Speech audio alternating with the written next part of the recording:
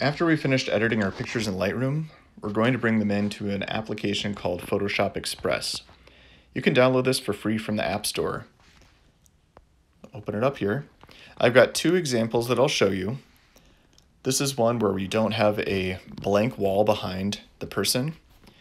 If you can notice this, it looks a little bit distracting trying to combine all the different layers together if you have that much busyness going on in the background behind the person. So that's why we're going to have a photo of a person without anything going on behind. So that way when we combine our pictures together, it's going to look a little bit more, less distracting, and we just have that texture from the other two pictures that are built into it. So right when you open up Photoshop Express, you're going to see three options along the top: Edit, Collage, and Mix. We want to be in Mix. That's where you can create a new project with different layers. First, click on the person picture. You're going to bring that portrait in. So along the screen here, there's a few different things that I want you to know about. First of which is this little slider bar. When you open up one of the tools in Photoshop Express here, you're going to probably see a slider with most of them that you can move that back and forth to change one of the tools. Now in this situation, it's changing how see-through the layer is. So that's something to know about for our future layers that we're going to put on. Off to the right-hand side of the screen, there's going to be all of the layers that are part of the project will show up there. You can click the lower right-hand corner if you want to have that disappear or reappear. How we add in another layer is going to be the plus sign on there. Down along the bottom of the screen, there are a lot of different options for different tools within Photoshop Express. We'll primarily be using the cutout tool, this little pencil tool, which allows us to change the blending mode for the picture. And then we're going to be using this tool right here next to that PS symbol. This is how you add in a color layer. To start with though, we're going to add in our next picture layer. So we're going to click the plus symbol and we're going to add in our landscape picture next. With that picture on there, we can resize it by using our fingers to expand or contract the picture. You want it to go to the edges for sure, but you can move the image around as you'd like if you prefer a different type of composition. From there, we're going to change the blending mode. So instead of being in Edit, we're going to go to Blend. And we're going to change this to be an overlay. All of these blending modes do different things for how a layer appears within a Photoshop document. So these are good things to just try out and see what happens. You'll find out, you may want to use a different blending mode than what I used. That's okay. The reason I'm using overlay is that you'll still see most of the image below, which is the person. And it provides kind of a nice look. You can change how see-through that layer is still right here with the slider. So if you want the image to show more or less, you can do that. The other thing that we're going to do is I'm going to take a little bit of the picture away from just within the face of the person.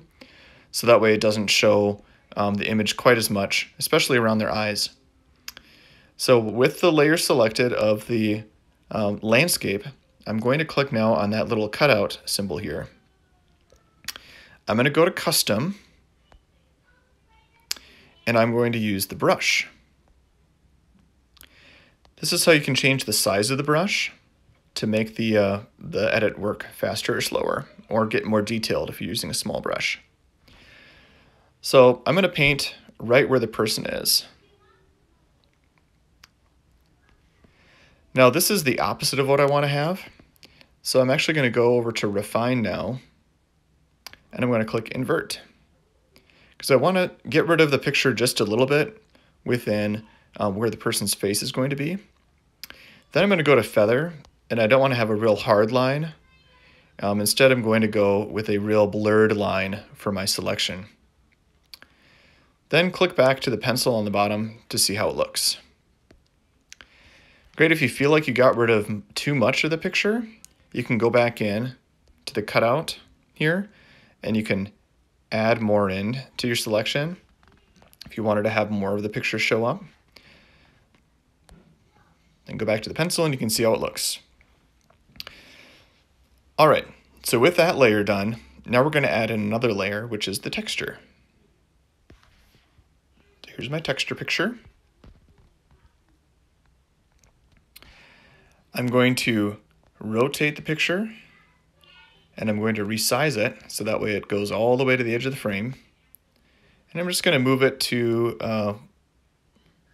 an area where I think it might be interesting. Maybe I'll have a little bit of this. This is a planter in this room that I'm working in here. Now I'm going to change the blending mode. Now, maybe I use overlay. Maybe I use something like soft light. And I'm going to reduce the opacity on the layer, so make it a little bit see-through.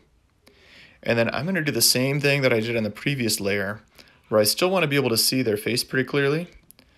So I'm going to cut out from this layer where the person's face is going to be. So again, I just brush where the person's face is. I'm going to go to refine, I'm going to invert that, I'm going to feather it, and then I'm going to go back to the pencil tool on the bottom here to see how it looks. Okay, that's looking pretty good. Maybe I want to do a little bit of movement on this to move the texture down a little bit. There we go. So you can always click in on a different layer to change how it looks. And that eyeball, you can turn it on and off to see how the effects are affecting everything else. All right, next I'm going to add in a color layer. So I'll hit the plus symbol here. Oops. That would be if I wanted to add another image, and I actually need to move down on the bottom here to change a color in. Now, you can choose a mood that you want to have in your project. Warm colors tend to have a little bit of a different feel than cool colors would. So I think there's already quite a bit of cool in this picture. So I'm gonna just try another kind of cool layer, and we'll see how this looks after I change the blending mode. Click on the pencil, and then I'm gonna just try soft light. You'll see all of these have a different kind of look. I think maybe I'll try hard light and then just reduce the opacity down. So just have kind of a hint of that color coming in to the frame. All right. So here we've learned a little bit about how different layers can react as we create something like a photo montage, and also how we can add in color too to change the mood of an artwork. After you're done with the project, you'll click in the upper right-hand corner, and I'd like you to just do that camera roll again here. That'll save it down, and then you'll be able to find that in your camera roll to turn in on Schoology.